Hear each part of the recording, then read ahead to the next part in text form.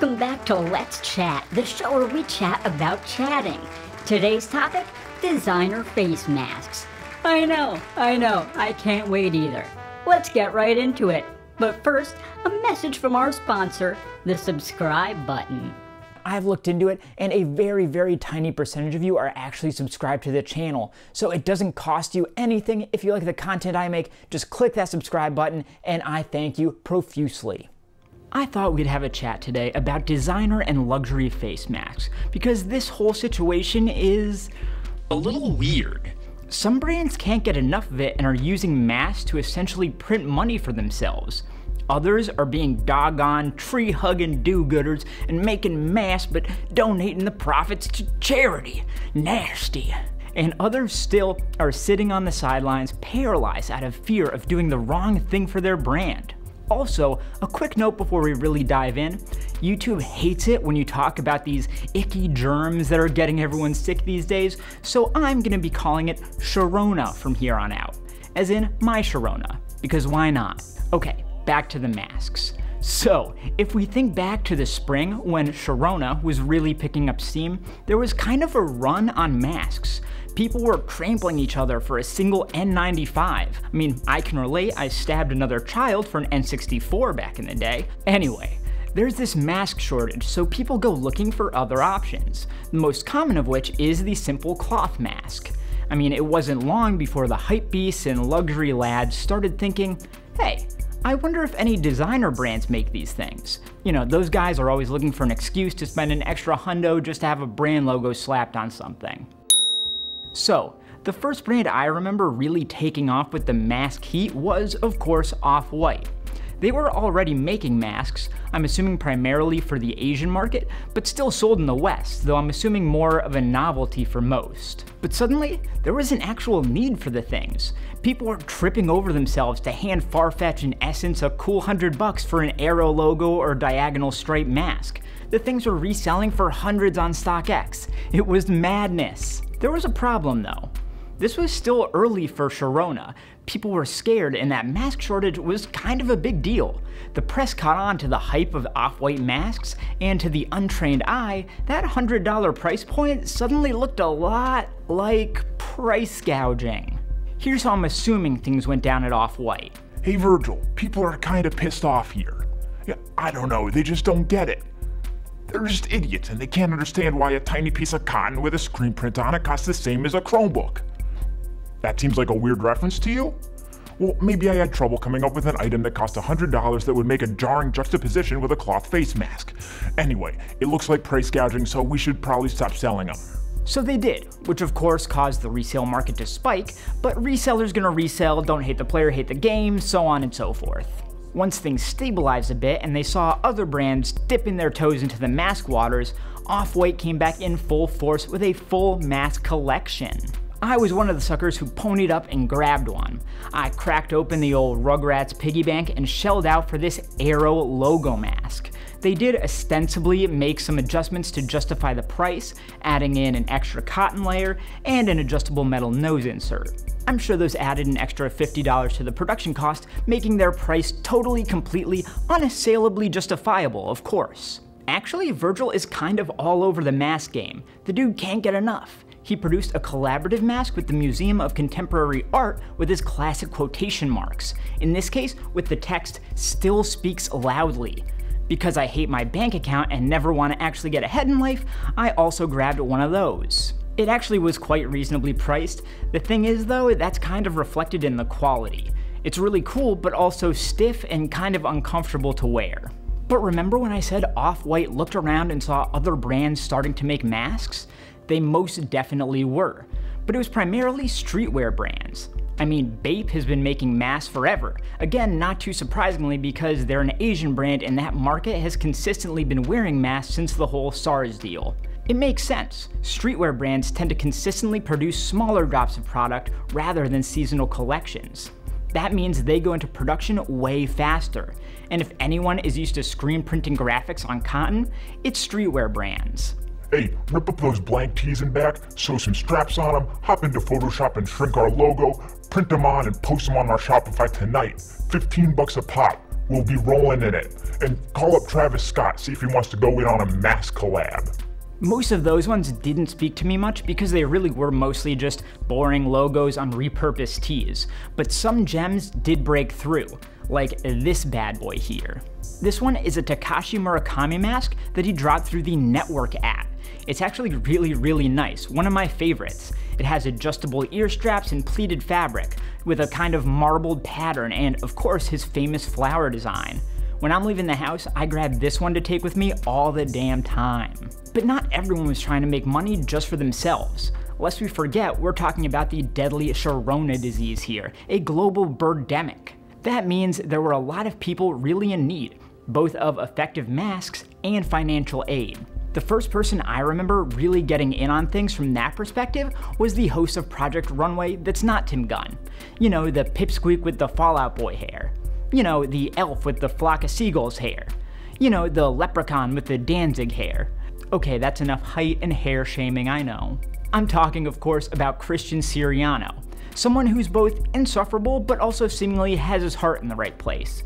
He actually bypassed commercialism entirely and switched his seamstresses over to just making masks to be donated to New York hospitals and other institutions. That got a lot of really fawning press for him, so suddenly a lot of other designers saw an opportunity. That is so gross of me, I'm sorry, I don't mean to imply that these other designers also started doing charitable stuff just to look good. I'm sure many of them really care and were just inspired by Christian, but either way, a lot of brands started making masks. There were usually two ways that went.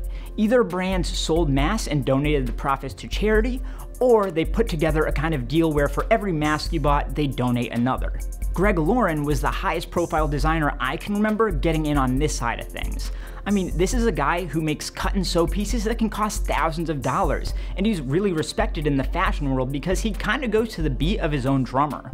Damn it, Sharona. Everyone is scared to spend money and they aren't willing to pay $3,000 on a cut-up kimono right now. What to do? I know. I can take my scraps and sew them into masks. It'll be #sustainable and #charitable. I'm a genius. He actually did something pretty cool and sold them through the secondhand luxury site The Real Real, so really leaning into that sustainability and recycling angle. They were really affordable, compared to most of his pieces at least, and the proceeds went to charity. I grabbed one, and is it a good mask? No, not really. I mean, the pattern is cool and I think it looks good, but the ear straps are absurdly long. Like, I can't for the life of me imagine who has a big enough head that this made sense to them. But even so, I love this mask. It feels really personal and handmade, and there's a little patch in there where he hand-signed his name, and he shipped it with a little handwritten heartfelt note, so I really can't hate it. So we have all these brands making masks at this point, but it really begs the question, where are the big boys? Where are Gucci and Louis Vuitton, Prada and Balenciaga? You'd think they'd be all over this. I mean, there's clearly a market for it. Every time I go to the fucking grocery store, I see someone with an LV or Gucci monogram mask they probably got off Etsy, because there's nothing that says luxury like a fake mask that was clearly not made by the actual brand. Why are these brands sitting this out? They would be killing it. I mean, imagine a leather embossed Louis Vuitton mask designed by Virgil, or a canvas GG mask by Alessandro Michele. They could charge $300–400 or something like that, and I guarantee they'd sell out immediately. So again, why not do it?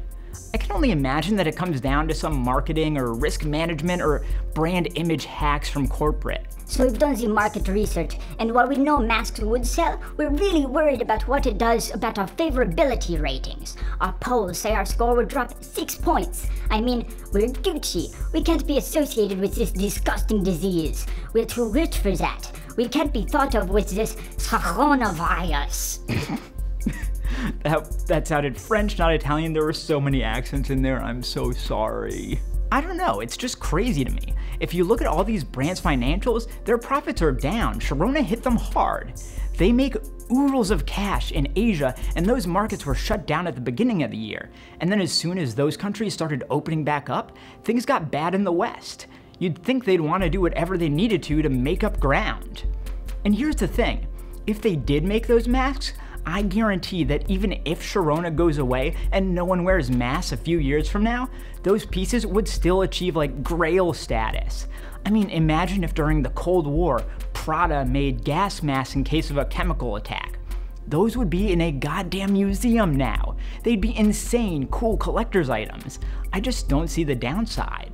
And these days, everything is accessorized. You're telling me you're willing to make bags the size of a $50, teddy bears, basketballs, headbands, dog collars, band-aids, trash bags, skateboards, Jenga sets, paper clips, drum sets, mouse pads, ear pods, tennis rackets, bubble blowers, playing cards, pet beds, dumbbells, and more, but you're not willing to make a face mask during Sharona. And yes, those are all things designer brands have made, look them up. Louis Vuitton did launch a monogram tinted face shield. Yes, you heard that right. While it's kind of cool and crazy, it's in the same vein as the stuff I just listed, novelties, without a real use. Why are they so afraid to make something that might actually be helpful to people? The closest we've come so far to one of those brands making a face mask is Burberry. Oh, Burberry. They feel so weird and lost these days under designer Riccardo Tisci. They just feel like they've lost their direction. Like, he tried to come up with a new monogram for them that, in my opinion, is a complete disaster.